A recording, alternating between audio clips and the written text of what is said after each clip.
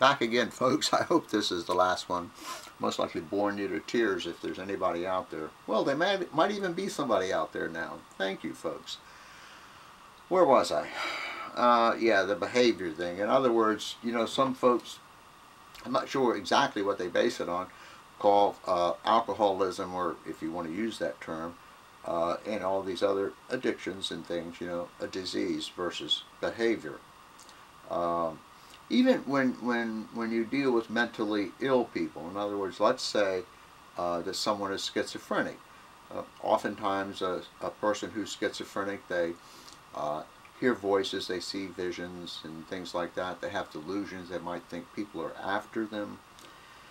They might think that they're a god, or, you know, work for the FBI, or the FBI's after them, the mafia is after them, or they work for the mafia, and on and on and on. And you know, that were some of the symptoms that a schizophrenic person can have. Now, when a schizophrenic person is on medication, and let's say they're a person who all of these things can be controlled by medication. Now, a lot of seriously mentally ill people, that's not the case. It's either the case that maybe they haven't found the right combination or whatever, but a lot of these poor mentally ill people are out on the streets and know all of their symptoms are not brought under control. But the point I'm trying to make is, even though if someone is diagnosed as schizophrenic, if their symptoms are under control, the hearing voices and so on and so forth, and they do something, then society, if you will look at that as behavior. In other words, this isn't a result of this schizophrenia. It's a result of behavior. I don't know if I'm making any sense or not. But where was I? Talking about this addiction stuff. I think another thing is when we, and some of these newspaper articles have also mentioned, is this a cop-out? In other words, a guy runs around on his wife, and then all of a sudden, I have a sex addiction, and hops into the old rehab place. And I think I mentioned that. I did a couple of segments on rehab, and I think I also mentioned that. Because now all of a sudden, it's, oh, poor Johnny, he has a sex addiction, he can't help himself. Yeah, sure.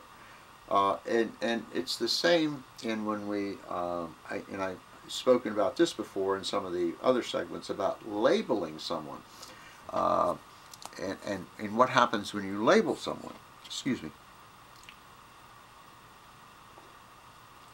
I'm getting off the subject, and I'm going to shut down in just a second or two, honest, if there's anybody out there.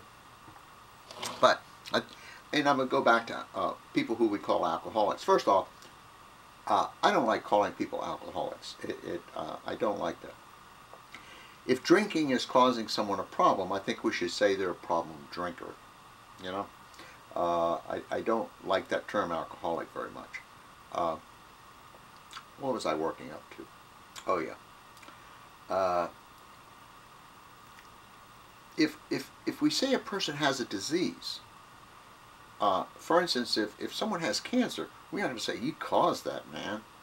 No, I mean, you know, we aren't going to say that. Now, of course, if I have lung cancer or something, yeah, I do smoke, you might say that, but it wouldn't be very nice, and you better not if I ever get lung cancer. But I think the point I'm trying to make is when we call it a disease, it's almost like it's out of this person's control.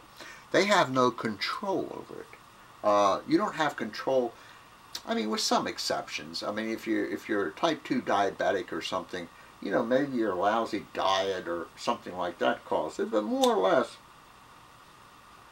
if you have a disease, you know, you have a disease, period. Now, when you talk about someone who drinks too much as having a disease, it's almost like you're giving them an out. And also, I think I had talked in one of the other segments about labeling people. Not that I know anything about any of this, but for instance, you have Uncle Harry. You say, and Uncle Harry's a boozer, okay? And you say Uncle Harry has a disease. The disease is alcoholism. Okay.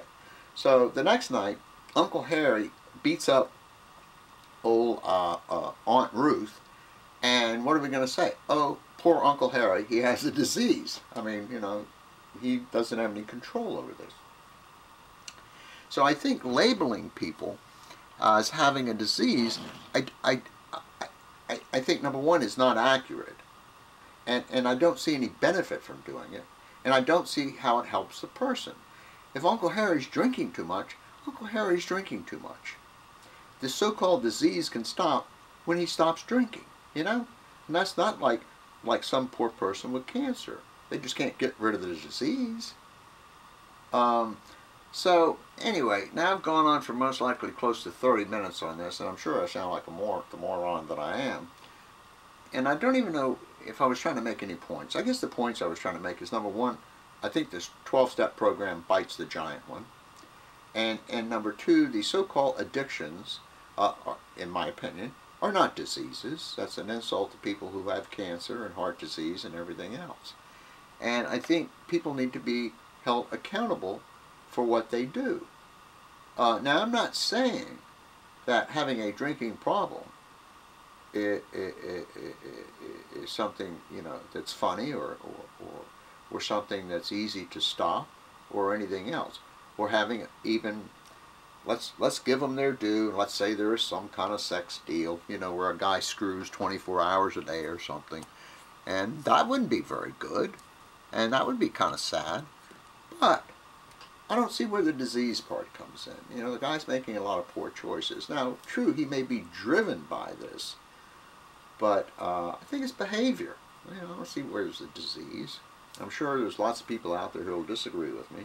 I'm sure there's lots of people out there who've had relatives, as I said earlier, who have gone to AA, turn their lives around, and if they have, that's good. I'm not saying that's bad. But anyway, I guess that's it.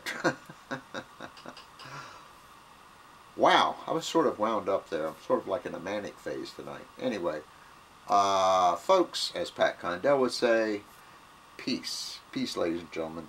And if you think you're a sex addict or an alcoholic or whatever, in all seriousness, try something other than the 12-step program. Now, I'm not saying that you shouldn't go to AA, but try something else. Or go to AA, but don't buy into all that God baloney. You know, it ain't going to work. As I say, and I'm sure this is simplistic, you know, if God can take it away from you, why the hell did he let you get it in the first place? Anyway, good night, folks. And if any of you are still there listening, thanks so much. I appreciate it. As Pat Condell would say, peace, ladies and gentlemen. Peace.